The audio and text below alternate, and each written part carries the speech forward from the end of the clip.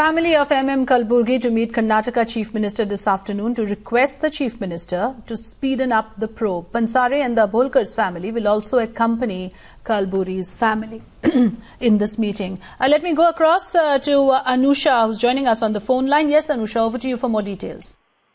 A group not just consisting of family of the slain Dr. MM Kalburgi, but also rationalists in Karnataka, authors and peers of a few months from North Karnataka are to meet the Chief Minister today. What we are also told is that family members of Dabholkar, Dr. Dabholkar and Mr. Pansare will also be joining them in an attempt to perhaps pressurize the government to speeden the entire investigating process. Also, what is to be remembered is that just a day after MM Kalburgi was shot dead at his residence, the government was very quick to recommend a CBI probe, but nothing actually has taken place on ground really.